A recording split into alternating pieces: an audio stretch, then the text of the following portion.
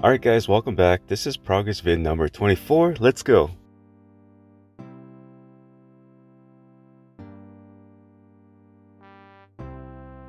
For those who have missed my last progress vid, I decided to go back to boss giants to train my magic level some more. The goal was to get to 70 magic for this progress vid. I'm gonna go ahead and tell you guys right now that I did get 70 magic.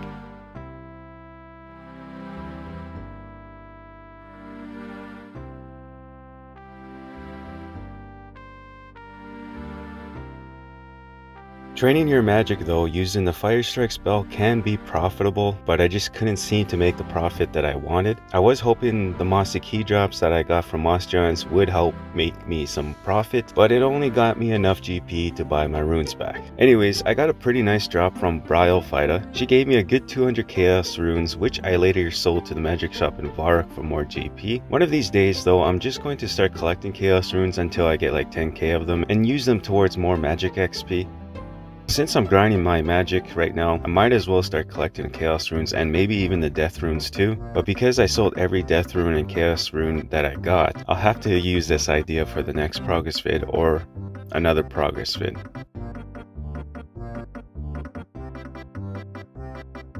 I completed every clue scroll from Bryophyta. I tend to do this as an extra task when it comes to killing the bosses in F2P. I find that it just adds more fun to it as well. I ended up completing 4 clue scrolls in total, so in other words, I do get 4 mossy key drops while at Moss Giants.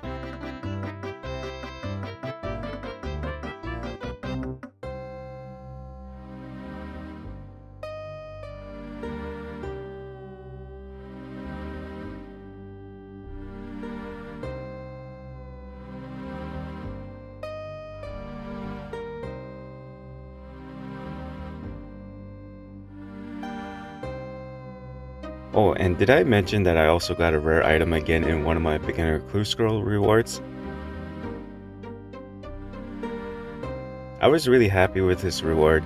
As much as I would like to have the mole slippers instead, I think the frog slippers will just do. I think I'm going to take this time though to talk a little bit about why I didn't upload last weekend like I was hoping for. Well, in my mind, I thought 70 magic would only take a day, but it actually took me 3 days.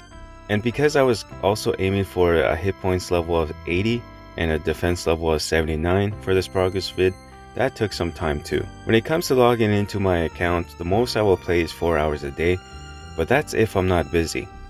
Sometimes life just gets in the way and I'm only able to play for like an hour or two.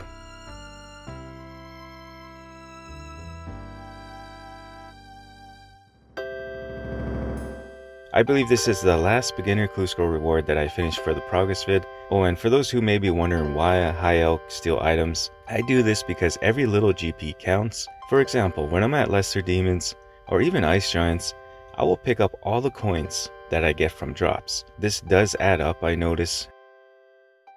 I believe I picked up over 20k in GP while at lesser demons. I know that doesn't sound like a lot, but I am a F2P UIM, and like I said, every GP counts, especially if you're going to be training your magic, like I am in this progress video. I can't believe I'm saying this though, but you guys, we just got 80 HP in game. Let's go! This was such an awesome accomplishment for me, as I never thought I would get to 80 HP. I'm pretty much on the home stretch now for 99 hit points. I don't think I will get 99 hit points though before the 1000 hour mark. But if I had to set myself a goal for my hit points level before the 1000 hour mark, it would be to get to 90 plus at least. And here's 57 prayer. I noticed myself pronouncing prayer kind of funny. I'll tend to say prayer. But I think it's pronounced prayer. I don't know.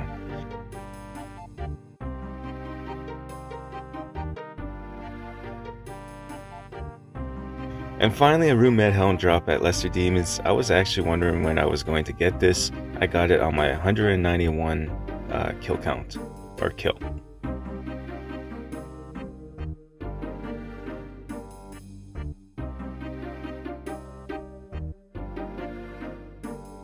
If you made it this far into this progress vid, You guys are awesome, and because you decided to stay, now you get to see me level up my magic to 70. With 70 magic in game now, and if I was a P2P player, I would also meet the requirements now to equip full ARMs, which I would think would be pretty cool to have, but I must remain F2P. We made it this far into this journey, I can't ruin the progress just yet. No, I'm just kidding. I actually wouldn't make this account into a P2P account ever, but if I was to go back to P2P, it would just be on my main UIM account, volleyballing.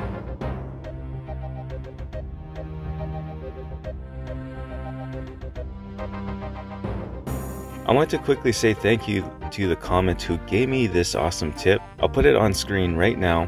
If it weren't for you, I would still be killing cows and lumberjanes like a noob.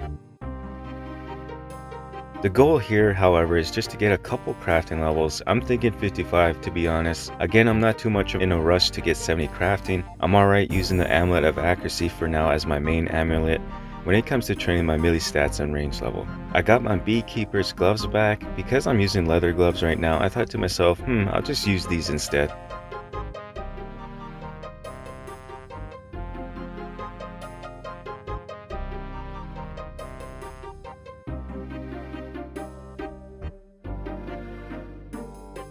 And here's 79 defense, just one more level from 80 defense.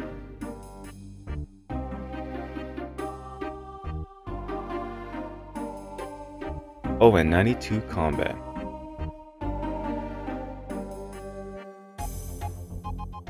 Getting my crafting level to 55 felt pretty good. I mean, I can now cut myself dragon stones, and also make myself a Slayer helmet if I was a P2P player, that is, like I keep saying.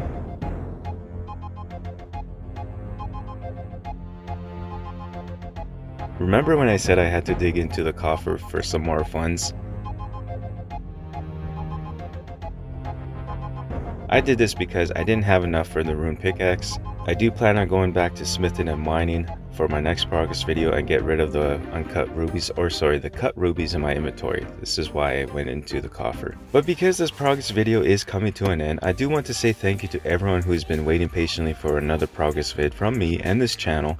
I am going to hit the 500 hour mark soon. I'm just 10 hours away from it now. And I like that it's going to happen in my 25th progress vid. 500 hours means the halfway point to 1000 hours, but you guys knew that already. I do enjoy this series just as much as you guys do. It's what built my channel up again, and it's all thanks to you guys who have clicked onto my videos. I know for my last progress vid, I have to make it at least 30 minutes long. I just have to go out with a bang. Anyway, you guys all take care.